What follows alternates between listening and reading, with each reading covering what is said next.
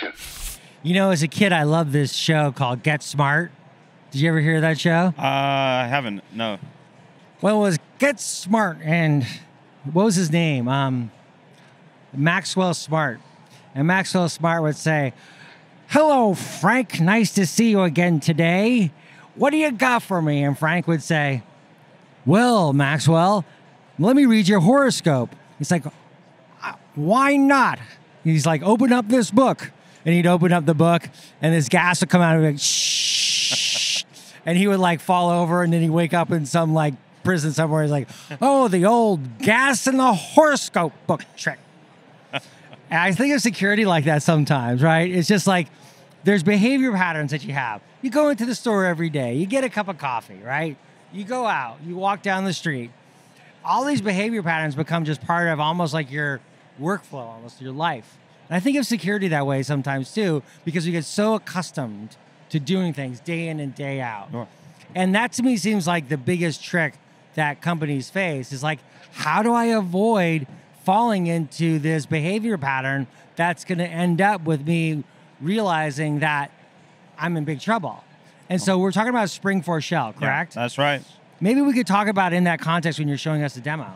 Well, sure. I mean, let's think about the fact that vulnerabilities are unfortunately a current occurrence. We're becoming normalized by them, and now and again something comes along that surprises us. And just going back previously to Log4Shell, for example, Log4j, that was something that obviously was very prevalent within applications, but also we're in the position where you typically had it in a folder that you needed root access to because you were logging to it. So it became even more dangerous as a result of that, right? So today I'm going to take you through Spring4Shell, which came after, didn't receive the kind of notoriety, but certainly got people worried. And here within this application, you see that I'm using the Spring4Shell vulnerability in which to go ahead and do a reverse shell on this instance. So, so we're going to go ahead and actually just netcat here, go and have a look where I've now immediately got visibility of the destination file system and go about and take a look at different directories and do whatever I like. So what do I do about this? I mean, security is one of the common themes that you said about security every day is starting with visibility and then going about a way in which to prevent it, right? So things are no different with the way that we look at things in Prisma Cloud as well. We take a look at our given visibility around that particular vulnerability, understand, for example, which package was it included within,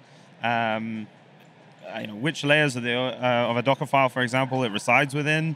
Are there any misconfigurations around the container image that could also lead to more risks, such as I mentioned with the Log4j risk? Here we've got the images being created using a root user. So let me ask this question from what you're showing me here. What is your mission? To make each day safer than the last, right? To make each day safer than the last. And then what values do you uphold that we would see reflected in this demo? Well, you're going to go ahead and see a combination of how we collaborate. As a company, we're very much around collaboration. That, Prisma Cloud is well known for being very extensible and programmable. You can get data in and out very easily, APIs, Terraform providers. You've got standard output, syslog. Any way you want to get data in or out, it's very collaborative. It executes, so it goes ahead, provides protection, preventative controls to stop you actually these attacks being a reality in different parts within the environment. It's got integrity around those feeds that it consumes. Got a very high assurance with our customers around how many false negatives and false positives that we see within the vulnerability spectrum. So very much aligned to Palo Alto Networks values, very much so. That's great. Okay, that's a good start. So let's take a look, for example, at securing this against this vulnerability with some runtime security. And actually, what we've got here is a way in which to go about and define policy for what do I do the next time that somebody tries to issue a reverse shell from a vulnerable container.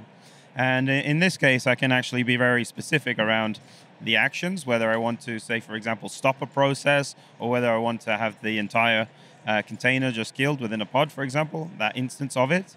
And we're going to go ahead and perform something similar here right now. So we saw a reverse shell attack. We're going to block that. There's also some lateral movement as well. And we're going to What is a reverse shell attack? Reverse shell attack is typically where you use a vulnerability in order to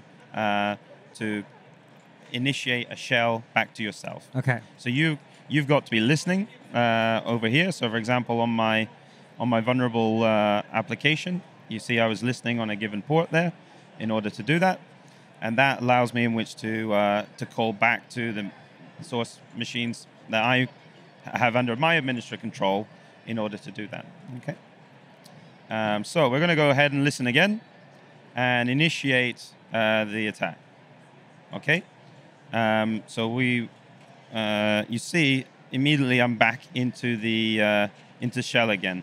Something has prevented me from getting access to those libraries.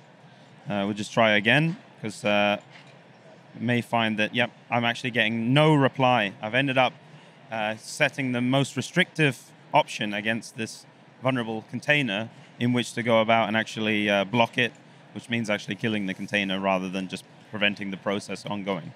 As part of a Kubernetes cluster, that, let's say we got a pod with 6 images, 6 instances of a given image running, that particular instance of a container will be essentially killed, and the pod will obviously restart that container back in the containers back in the pod of 6 again. So it's really a case of only looking at the images or the given instances of containers that actually were attacked. Okay.